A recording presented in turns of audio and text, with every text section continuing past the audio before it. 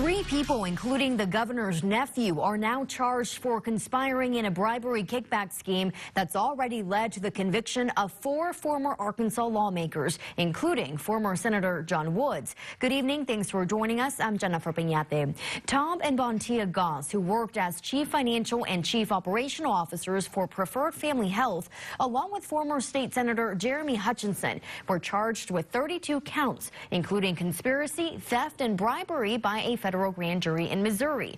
An 85-page indictment states illegal campaign contributions to lawmakers in both Arkansas and Missouri. The document also shows the Gosses diverted millions in taxpayer money from Preferred Family Health to advance their private business and used lavishly for flights to their Colorado home, housekeeping, and even dog walkers. Others involved in the kickback scheme have been convicted, including former Arkansas Senator John Woods and former state representative Micah Neal.